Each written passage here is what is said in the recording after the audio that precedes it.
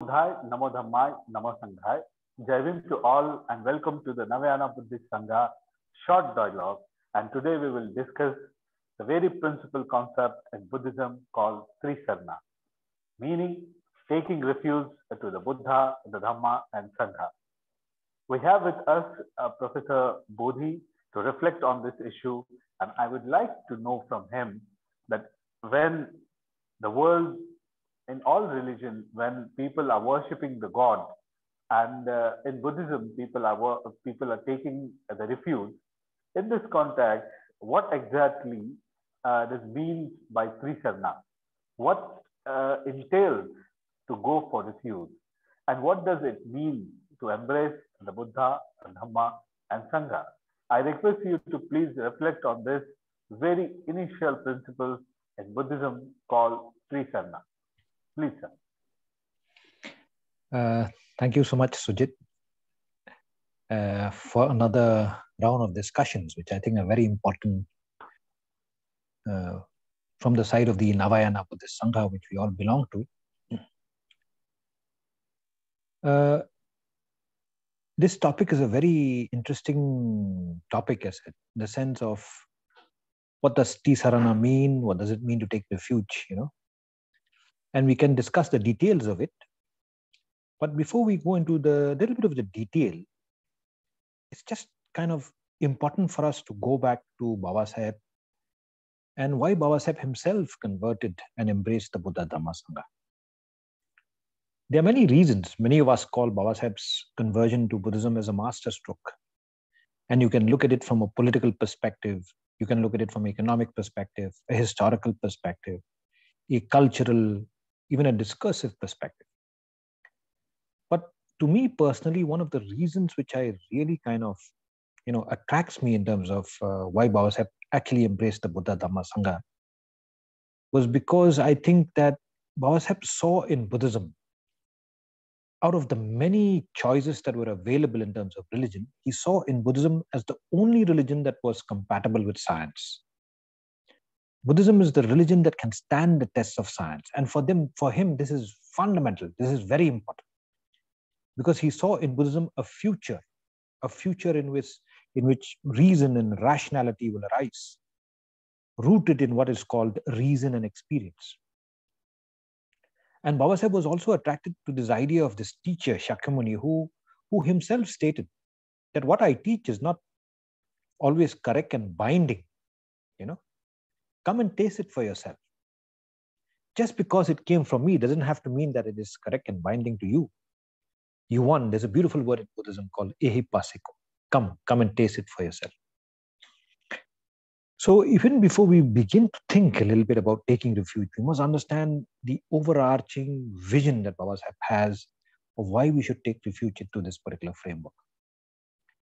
Now, the Buddha Dhamma Sangha is a beautiful framework. Some of us call it a frame of reference. And when we say a frame of reference, we are referring it as constituted of many, many, many categories and concepts and so on and so forth. That's so intrinsically linked. If you go deep, as we have discussed in the earlier video, if you go deep into Buddha Dhamma Sangha, you realize that you begin to experience the reality as it is, the subtle truths and the relative reality. There's so many things to experience once you take refuge. But what is important just to note, at least today's discussion, is that when we say we take refuge, we must always remember that as Buddhists, what it actually means is that we are followers and refuge takers in the Buddha Dhamma Sangha. We should never be reductionistic in the sense that we should not reduce the Buddha Dhamma Sangha to Buddhism. Buddhism is a new concept that came, 100 years back for us. And it was used in the Western context in order to kind of reduce the whole Buddha Dhamma Sangha into one particular idea, which is called the Buddha and the ism taught by the Buddha. But we who practice, we know that it's not what it is. Because what it is that you become a Buddhist when you take refuge in the Buddha Dhamma Sangha. And not even the Buddha Dhamma, but the Buddha Dhamma and the Sangha. And if you go a little bit in the details, it is all connected. You can never put the Buddha on top of the Dhamma, on top of the Sangha. These are just in a continuum, one line. And each of them are connected by a dots. You cannot isolate one of the concepts from these three. interconnected concepts that then makes the frame of reference in Buddhism. Now, this Buddha Dhamma Sangha as a framework, as a frame of reference, it opens up. When I use the word frame of reference, I'm talking about concepts and categories and ways of looking at the world, or ways of engaging with the world, ways of perceiving the world. All of us have a frame of reference. It is rare for a human being not to have a frame of reference to look at the world. And this Tiratana, Buddha Dhamma Sangha, is our frame of reference. Now, this frame of reference is like a door, you see. It's like a door. It's like when you open the door, everything that was invisible, that you cannot see, suddenly you can see the reality. It's like a window. You open the window on a particular sunny day, and the minute you open your window, you see everything in reality. Blue skies, probably the rains, probably the birds, probably the trees, wind, and so on and so forth. So this framework is like a beautiful window. Once you open, you can avail yourself of many, many things that are invisible to you. So, but we must remember one thing about this is that you cannot learn the Buddha Dhamma Sangha and even the act of taking refuge in the Tiratana by heart. This is not something you learn by heart. Buddhism, you don't learn Buddhism by heart. In Buddhism, you learn by discovery. And this discovery is very important. It should be actually, in my understanding, it should be embodied in our culture. Buddhism is a discovery and should be embodied in every child's mind, should be in everyone who calls oneself a Buddhist, should be on the path of discovery always, part of learning, part of knowing, part of trying to understand things more, part of, this experiment, this discovery that we must have as Buddhists. So it is in that particular sense, when you begin to discover, whoever embraced this particular framework, whoever embraced this framework, one beautiful thing about this framework is that it does not demand you to condemn who you are. It doesn't condemn your past. It doesn't condemn a culture. It doesn't condemn your earlier reality. It simply says, the minute you take refuge in this, whoever you are, doesn't matter. You can become beautiful. You can grow into a beautiful human being. You can grow into an immoral being. You can grow into a beautiful being. So that is the reason that wherever the Buddha Dhamma Sangha as a framework has gone to various regions and geographies of the world, all it has done, it has made those cultures beautiful. The Buddha Dhamma Sangha was embraced by the Tibetans. It became Tibetan Buddhism. Beautiful flowering of Buddhism. It went to China, it became Chan Buddhism. It went to Japan, it became Zen Buddhism. Then there was a rise of Pure Land. It went to Thai, it became Thai Buddhism. It went to Europe now, and it's become secular Buddhism. Wherever this framework is embraced by whatever culture, from that context of that culture arises a way of experiencing, and a way of looking, and a way of engaging, a way of thinking, and a way of living. This is the reason why in Buddhism we don't have conflicts with each other. The Tibetans will not have conflict with us. We'll not have conflict with the secular Buddhists. Secular Buddhists will not have conflict with the Zen Buddhists, Because in Buddhism is a very contextual kind of a religion. It is rooted to a context. It is from this context arises. It is not an imposition or a framework that imposes itself on the other. It cannot do that. There is nothing universal in Buddhism. If there is one thing that is universal in Buddhism, it is wisdom.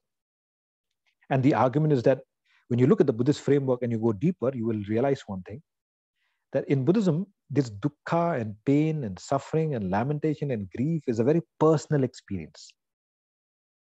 The minute this particular body that experiences all of these pain and lamentation and grief begins to engage with the social reality, use language, engage in meaning making, seek purpose, the minute you enter that particular domain, it becomes a binary world, a world in which language is fundamental. And binary principles are fundamental to language itself. And the minute you begin to search for truth in this binary world, for a Buddhist, this truth in the binary world is always multiple. There cannot be one truth in this world, especially in the cultural realm, in the realms of language, the realms of social life. There cannot be one truth. There are multiple, and there will always be multiple truths. The truths of the Tibetans will be their truths. The truths of the Indians will be their truths. The truths of Japanese will be their truth. There might be differences there. There might be tension there, because even within the Japanese, there are many other cultures. Even among Tibetans, there are many other schools. But they're not in conflict with each other, because each of them appreciate this one single idea of Buddhism, that it is contextual in nature. It is the context from where Buddhism is born. And this loose frame that goes and you embrace, and it seeps into like water, and then you grow again. So in this particular sense, if you look at taking refuge, so the beauty is that Buddhism is like a massive garden with beautiful flowers, all with their different shapes and sizes, all with their different colors, all with it, each emitting a beautiful and amazing scent. None is demanding that the other should be like me. None is creating a hierarchy that I am better than you and you must follow me. None is imposing and saying that I am better than you and you are less better than me. In Buddhism is 1,000 flowers blooming, and each appreciating the diversity of the value and the beauty of each and every flower. And this is exactly what Buddhism does. It appreciates these diversities. It makes diversities beautiful. And the way the whole knowledge framework is structured, it's structured in a manner in which we can learn and enrich from each other. I'm an Indian and a follower of Babasaheb and a follower of Buddhism. I appreciate the richness of Tibetan Buddhism. There's so much to learn from Tibetan Buddhism. And this is how exactly the framework works. But there is a small bit of limitation in the sense that because it is contextual in nature, and the context give rise to a particular way of looking, way of thinking, a way of practicing, we should not borrow from someone else. Like I cannot borrow a particular practice from another region and hope to impose on myself and hope to gain freedom and emancipation and social emancipation and freedom of mind by borrowing someone else's frame. What Babasaheb did was beautiful. He rooted it back, this framework that was lost in this country for 2,500 years. And the minute he rooted it back, now it is starting to grow again. So it is in this sense, that you can see a lot of appreciation among Buddhists, a lot of, enriching about Buddhists. You will not feel too much conflict among Buddhists. There is, I'm not saying there is not. There's no need to deny that, but there's less of conflict within the schools of Buddhism. There's so many schools. In India now we are growing another beautiful school. So in that sense, if you look at what Babasaheb was looking at, he was very attracted to this contextual nature of Buddhism, this processual nature of Buddhism, always in the process of moving and changing and becoming better and becoming beautiful, always rooted in reason, always rooted in experience. These were the things that generally were very, very attractive to Babasaheb. So there are a lot more to discuss about taking refuge, but this is the basic idea that we need to kind of reflect on today. And the last point is on to mention that, if you ask me very frankly, why is it that we should take refuge in the Buddha Dhamma Sangha? Source from Babasaheb's own vision about freedom of mind and social emancipation. It is simply this. We embrace the Buddha Dhamma Sangha the way he had shown us, not to forget our past, not even to erase our past, probably not even to fix our past. We embrace the Buddha Dhamma Sangha in order to reclaim our humanity, in order to become human again. There is something very beautiful in this way of looking, in the sense that once you move from another frame of reference to another frame of reference we call Buddhism, in that frame of reference lies your freedom and emancipation, lies your reclamation of what you call the humanness or humanity itself. So it is in that way probably we should kind of look at this taking refuge. The situation is a very political situation we're living in, and we must be careful. Our Buddhism is not an apolitical Buddhism. It should not turn us into apolitical beings. Our Buddhism should make it alive to our political reality, because that is so much a force that impacts us on a day-to-day basis. But if you go to the roots of it all, much, much beyond the binary political relative reality that we live in, lies our emancipation and freedom at the most deepest level, a freedom that comes from embracing a frame of reference that helps you reclaim your humanity. So let me stop here, Sujit, for today. I think we can discuss more, but I think these few words should suffice for just this reflection about Tisarana, taking refuge in the Buddha Dhamma Sangha. There are some beautiful suttas that we should read, but probably in the next time when we meet again, we can discuss it further. Thank you so much.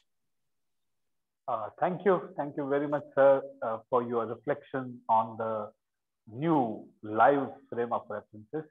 Thank you very much. Thank you very much for watching this video. We will come back to you with new short dialogues of Navayana Buddhist Sangha. Thank you all.